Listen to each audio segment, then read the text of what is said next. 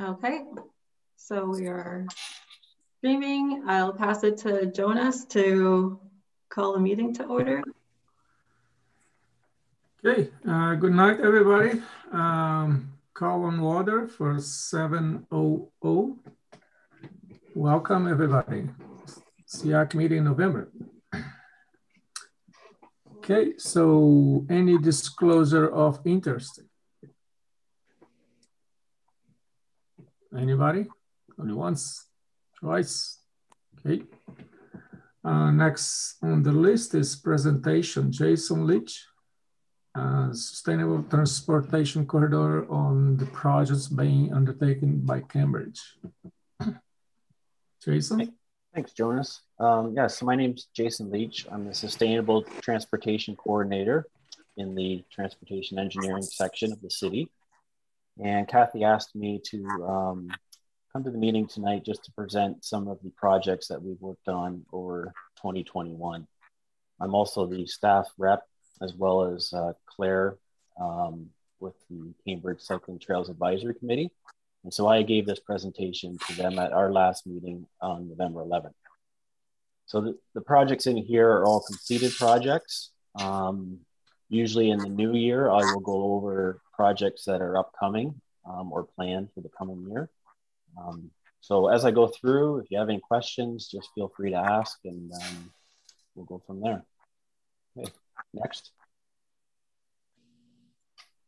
So these are all active transportation projects. Some of them are within the road allowance, some of them are off-road, and there's various initiatives that we've been taking, whether it's multi-use trails or bike lanes, or in this case, this is a pedestrian refuge island that the region of Waterloo installed on Water Street, just near Craig's Crossing, the pedestrian bridge. And just to the north of that there is First Street. Next slide. So this is a photo of the new pedestrian refuge island that was installed. Again, the region of Waterloo installed this, which just helps pedestrians get across the road in a busy location. Next slide. Similarly, there's a new pedestrian refuge island that the city installed on Elgin Street North. And this is a crossing of the Northview Heights Trail, which leads up to the Conestoga Boulevard area. Next slide. And that's a picture of the new pedestrian refuge island. This also just brings more awareness to the trail crossing for drivers to slow down and know that there's going to be pedestrians in the area, as well as providing a refuge for pedestrians crossing. Next slide. Allendale Road, the city installed a new multi-use trail. If you're familiar with Allendale Road, it's up near north of Toyota, goes between Fountain Street and Riverbank Drive. And then there's a new road, Intermarket Road, as part of a new development. You can see there kind of towards the bottom left that links in with Allendale Road. Next slide.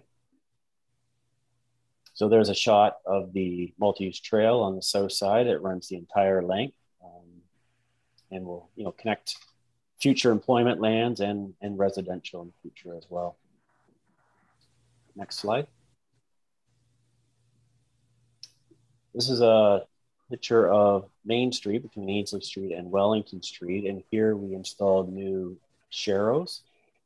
The cycling facilities in this area are supposed to be shared use. So it's single file, shared use lane. And so we installed new signs that say single file, as well as these green sharrows on the road, just to make drivers aware that they are sharing the space with cyclists. Next slide. And there's a picture there of the green sharrow that's been painted on the road. Those were just done a few weeks ago, actually. Next slide. So around the corner from Main Street on Wellington South, we did the same thing. Further south of this photo, there are bike lanes on the road, but between Commonwealth Lane and Main Street, there are not bike lanes just because there's not space in the road with the turn lanes and whatnot. So again, to bring awareness that cyclists are in the area and that it's a single file shared use lane, we installed these sharrows and new signage. Next slide. And there's again another photo of the new sharrow painted on the road. Next slide. This project has two phases, Dunbar Road Multi-Use Trail. So the phase 1, which is shown in yellow there, is complete. And phase 2, which goes between Industrial Road and Hespler Road, which is to the right of the green mark, that is currently in the budget for 2022. That will still require approval by council, but if approved, that project will go ahead next year. Next slide. And there's a picture of the new multi-use trail, as well as a pedestrian refuge island that was installed as part of the project to cross Dunbar Road. There was 2 of those installed as part of this project. Next slide. This is a diagram of Sheldon Drive. A few years ago, new bike lanes were incorporated in the reconstruction of Sheldon Drive between Conestoga Boulevard and Wolseley Court, which is in the center of the map there. And this year, the remaining section between Wolseley Court and Franklin Boulevard was reconstructed, and new bike lanes were incorporated into that project as well. Next slide. Those new bike lanes were just painted probably a week ago, so I don't have a photo of it, but this is a photo of the phase 1 section and just kind of gives you an idea of what the new area looks like. So you got the vehicle lane, the bike lane to the right, there's a bike lane on the other side to the left, and a dual center left turn lane in the middle. Could you just go back a slide, Karen? So just for context, there is a multi-use trail on Conestoga Boulevard, and then now there's new multi-use trails on Franklin Boulevard that the region installed.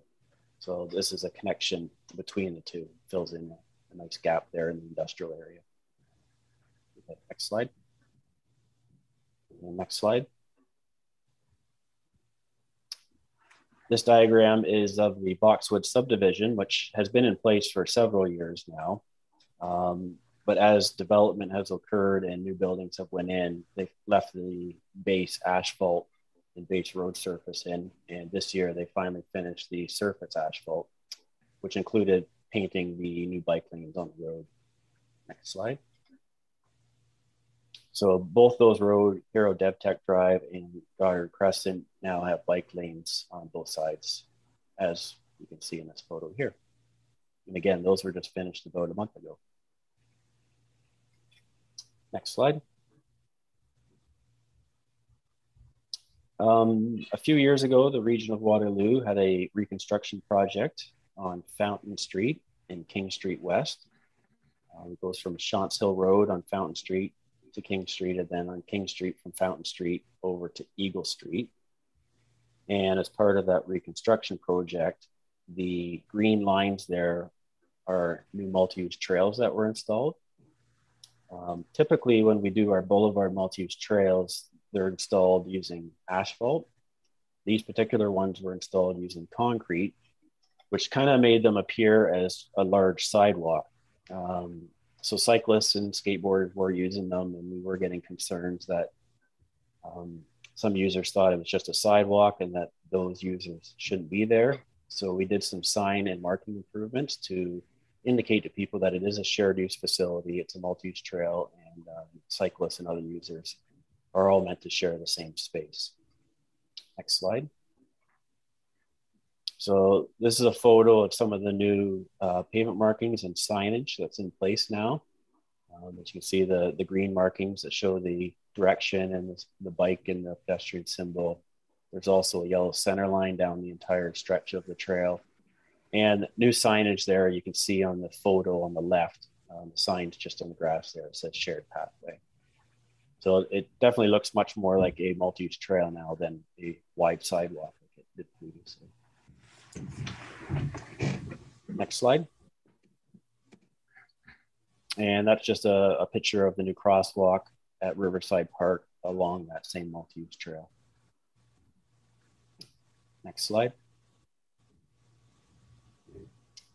This is another region of Waterloo project that they've been working on for a few years, and that's the reconstruction of King Street through downtown Preston. And as part of that project, New bike lanes were incorporated on the road, and that goes from Eagle Street all the way down to Dolph Street there. Next slide. And this is just an aerial photo kind of showing the layout of the new roadway. So you have the parking lanes and then the bike lane you can see there, and then the vehicle lane. It's the same on both sides. Next slide. And as well as part of that reconstruction project, new bike racks were installed throughout downtown Preston. Next slide. This is another project that was just recently completed by the region of Waterloo, and that is the new roadway, the Queen Shaver Boulevard, which is at the very south end of Cambridge. It's actually in North Dumfries Township, just south of the city limits.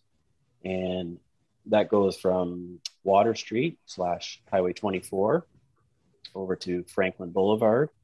And then Franklin Boulevard was extended up to Myers Road. So the green areas shown there are where there are new multi-use trail as part of that project. And you can see on the left side there, there's actually a switchback connection down to the Paris Cambridge Rail Trail, which is shown in the black dots. Next slide.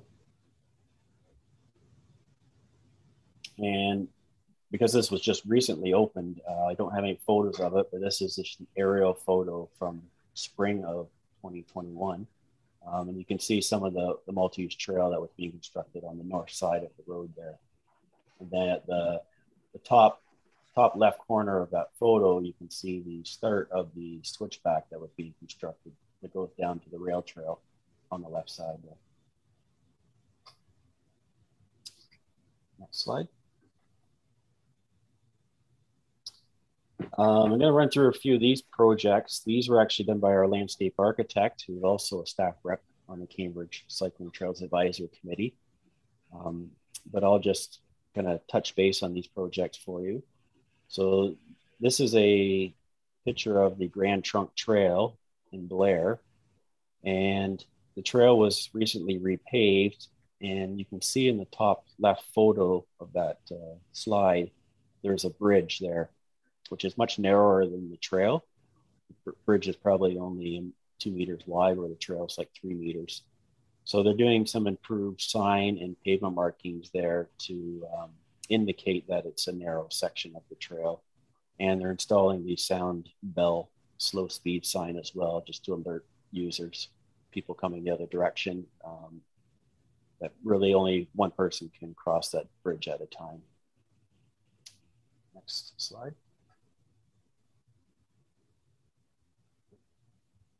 This is another project that our landscape architect is working on right now. And it's the North Boxwood Trail. And this is just in the design stage.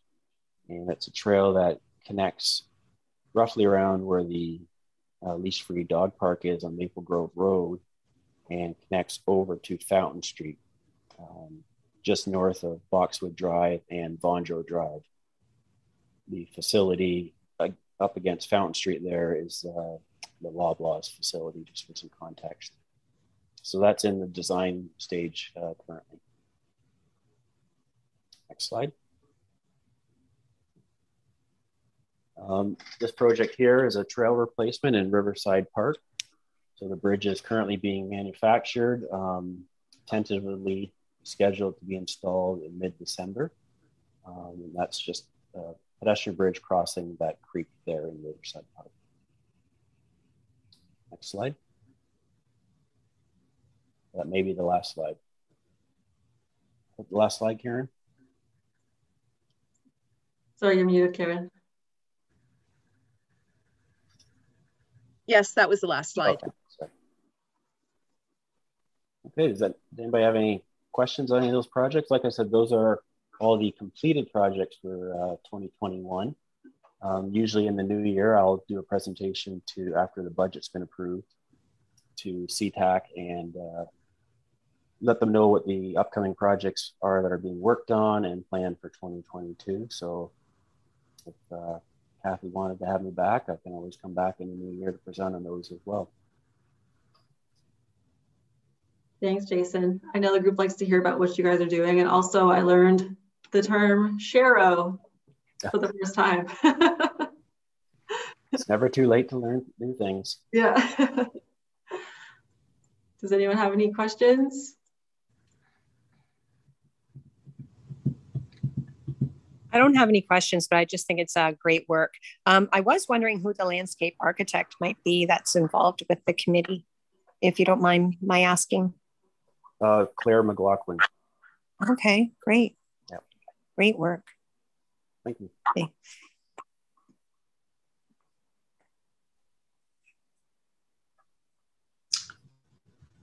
Hey, Jason, do you have any statistics of how much these trails are used? I mean, Cambridge is not the highest volume of cycling, as far as I know, but do you have an idea if this is growing, the usage? We don't have a lot of information currently on use. That's something, one of the initiatives we're planning on implementing in 2022 is to get some counting programs in place so we can start tracking, regularly some of the major trails and then just some of the trails after they've been installed to track some of those numbers. But no, we don't currently have numbers for those. And do you have an idea about where Cambridge usually posted those bikes that you can share bike? You know, you have some of those in Hassler, in other locations. Maybe Kathy knows. Do you know what I'm asking? Like the bikes that you can rent and share? Yeah. Yeah. Again? Do we No. have any of them? They are in. No, we currently don't. There is a program back in 2019. That was a pilot shared bike program. It wasn't super successful, but we are actually working with the region of Waterloo on a micromobility program to be implemented in 2022. So that might be an initiative that is coming. Mm-hmm. Okay, thank you.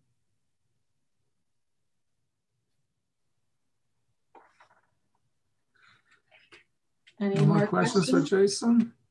Oh.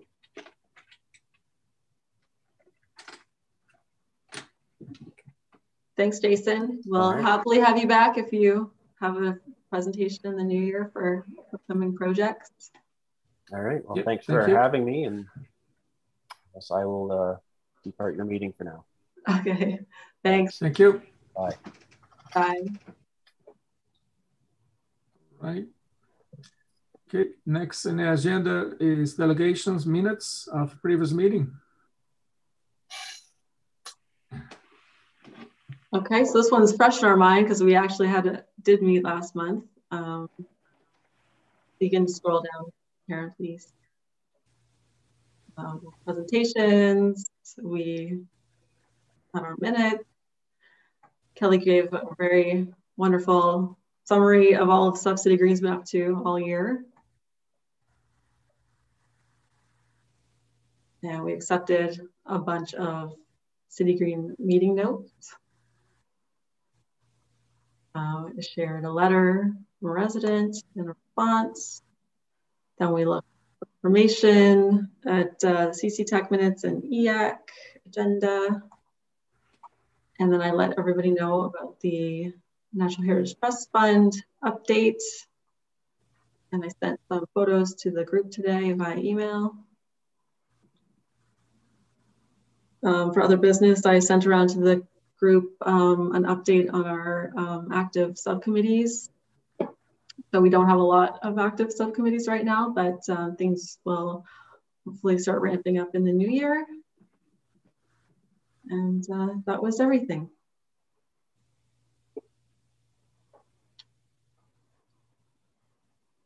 So Jonas, we'll just need a mover and a seconder on those ones.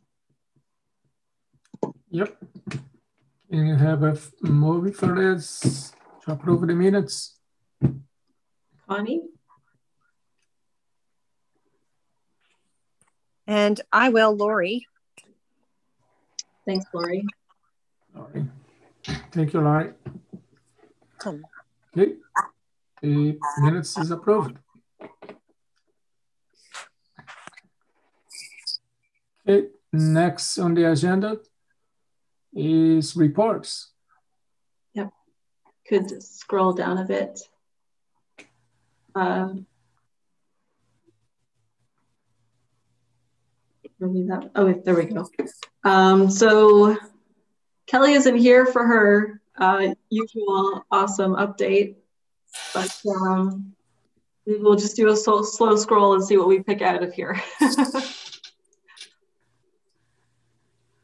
A little faster scroll. Thanks, Karen.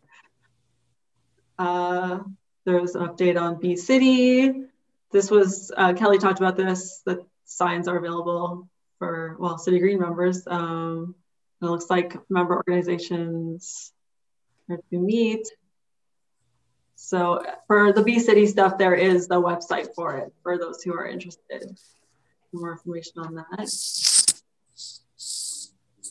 More information on the Janes Walk. So that's the tour of Mill Creek has been one of their Janes Walks for a while. So I think they're working on that one.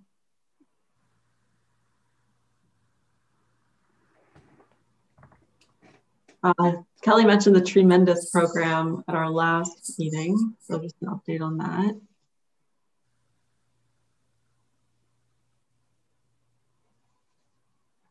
And also Kelly mentioned that they're reaching out more to the Youth Advisory Committee.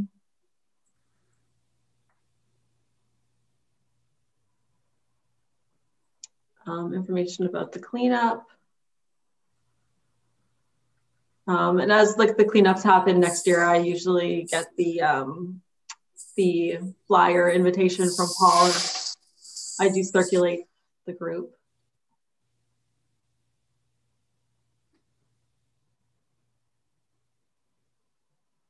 And Paul's got some informative links at the bottom here for different projects.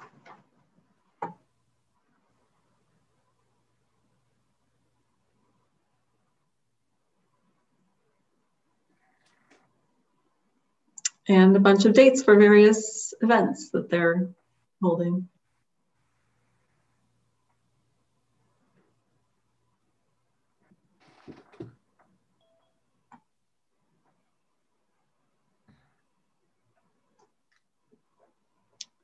Okay.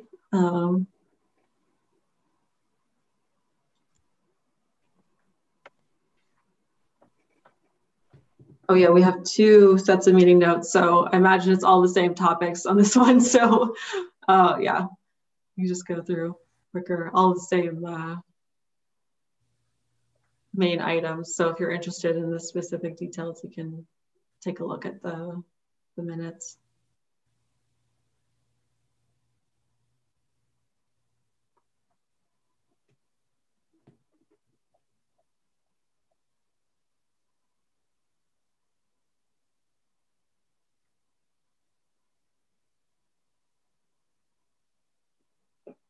Also information on Ancient Mariners, which we've had presentations on CEAC in the past.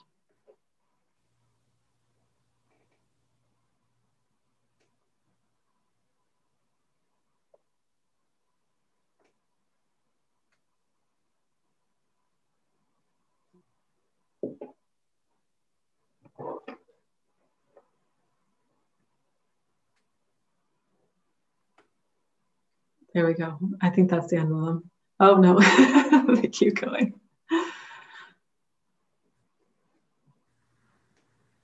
Okay. Thank you, Karen, for the slow scroll. So we move and second the City Green subcommittee notes so that council is aware of them.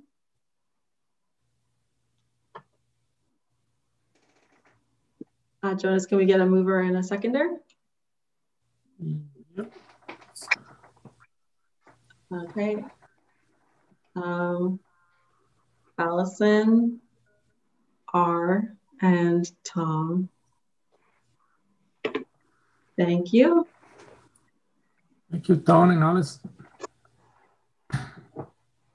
So just for information, the Game Recycling and Trails Advisory Committee minutes are here, but Jason gave us a really great overview of a lot of projects. So This is just more for your information if you're interested. But I'm sure he covered off a lot of this stuff.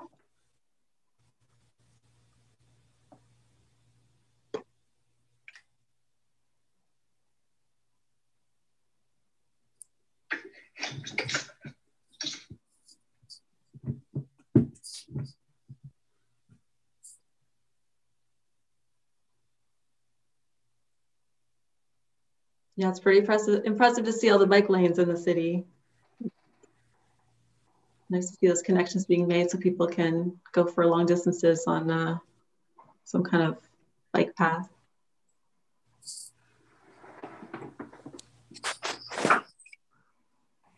So Karen, if you just want to go back to the cover sheet, the rest of the links are going to be on there.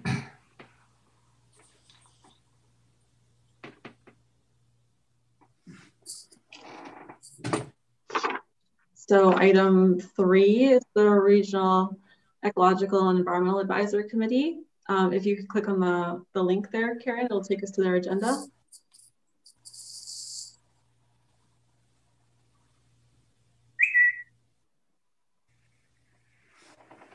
Okay. Correspondences and information items. Oh, that's too small. Yeah, we're looking at item number 3. So she's just trying to, where did it go? Yeah, that's what I'm trying to see. There we go. I was following my phone in the agenda. No, the centering is a bit strange. Oh.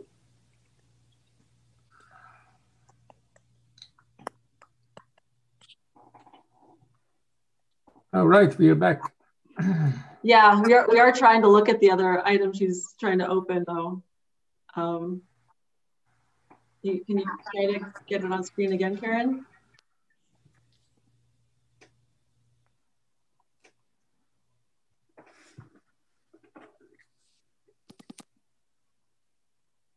Sorry, I'm not wanting to cooperate here. Oh, okay. Well, it's the agenda from the regional EAC. So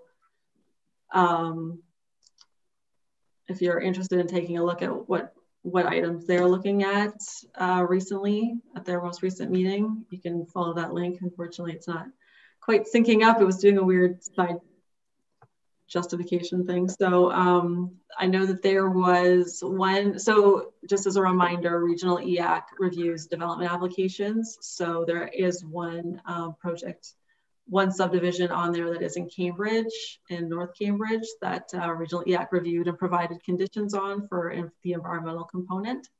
If you're interested in taking a look at that, that's pretty much the main thing on their agenda that month. So that's just for your information.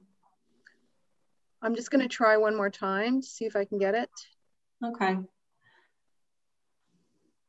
Yeah, because when you start pressing the zoom in, it seemed to push it over to the side automatically. I can't get it larger than this without it going off the page. I apologize. Okay, no problem. Yeah, so the first page, well, this page that we're on, I think is the 4th page, is that subdivision that's in Cambridge, in North Cambridge, for an industrial development with an environmental component of, there's a wildlife corridor and protection of some features with buffers. So these are just the conditions provided by EAC for that subdivision. So if you're interested, you can go in and read it off of the link on the agenda, since this is quite tiny. Thanks, Karen. And then there was, sorry, go ahead, Jonas, I'm kind of jumping on. Yeah, so, okay, the item number 4 is the Waterloo Airport runway project. Yes. Note of impact assessment. Yeah, so CEAC has had a subcommittee for this, for the airport expansion of the runways. We've been following that process. And then, so there was an airport master plan that we were involved with reviewing. And then in 2019, the Impact Assessment Act was enacted, which that act is an update to the federal consultation process, and it focuses on health, social, and economic impacts. So this project then, with the change to that act, was moved into that review process and had to be reviewed under the Impact Assessment Act. So if we are able to click on this link, it's a different format of website, so maybe it'll work for us, Karen.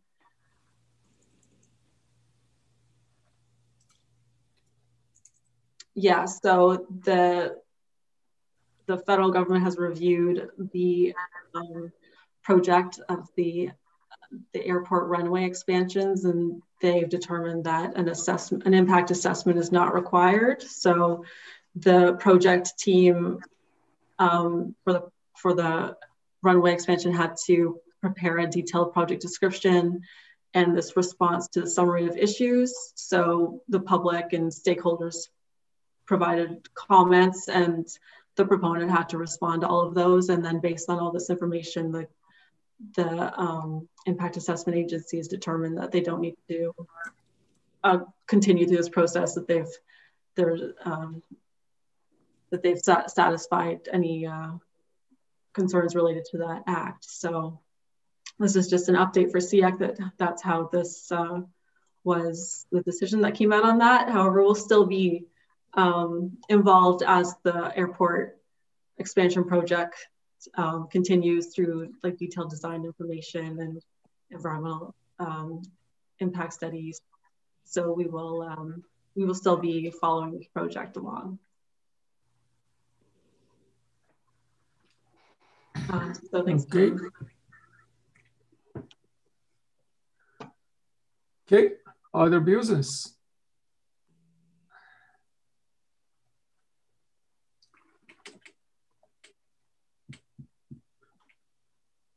No other business?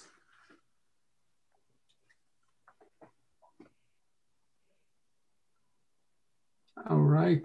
I guess this is going to be the last meeting, or December 15th is still pending decision, or how they are going to make that call?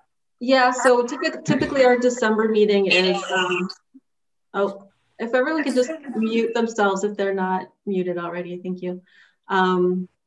Typically our December meeting is we have a very quick meeting and then we have a little holiday get together, but unfortunately this year, just due to the circumstances, we're not able to get together. So currently I don't have any items that I would be bringing forward to that meeting, since it follows 3 weeks after this meeting, when typically we're on a 4-week cycle, but that 4th week would push us into Christmas. So I'm going to say that we won't be holding that meeting, since I don't think there will be items to discuss that would come up in the next 2 weeks before I'd have to create an agenda. So I'll come out with the schedule for 2020 at some point in the next few weeks, so everyone is aware of that, and then we'll resume in January. So, but as usual, I'll send out emails about things that might pop up that you might be interested in and keep you informed that way. All right, so can we settle now meeting for December then on the minutes for this meeting, right? Yeah. All right. Okay, so no meeting in December. I guess everybody will be back in January once we get the agenda for 2022. We'll know when the meeting will be, but probably you're going to hear from you if you have enough items for the agenda in January.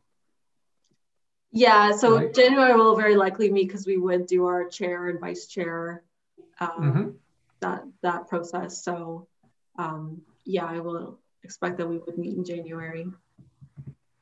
And I'll be in contact in the next couple of weeks with the schedules for our meetings. Oh, all right. Okay, I guess we are closing the meeting then. I did note it. Connie, did you raise your hand intentionally, or you can just stay silent if you didn't have anything? I just noticed a hand pop up there, so making sure that we didn't miss anything. No, sorry, it was just my cursor was sitting on there and it did it all on its own. Okay. So Sorry. Well, nice to hear your voice anyways. Okay. Hi, everyone. Yes. Okay, well, kind of shorter meetings, but a lot of great information from the Trails group. So it was nice to check in with everybody. Okay, we will adjourn at 7:36. And by the way, same time we adjourned the last meeting. Is it? We need a mover and a seconder, please. Yep. Can I get a mover for adjourning the meeting? I'll do Connie and Lisa. Yep. Thank you very much. Yep. Well, thank you, everybody. I hope everyone has a great holiday, because we won't meet like this before then, but we'll probably be in contact via email. Yep. Thank you, everybody. We adjourn the meeting, then resetting for 7:37. Okay, a little bit longer than the previous one. All right. Okay, thanks, everyone. Thank you, everybody. Everyone.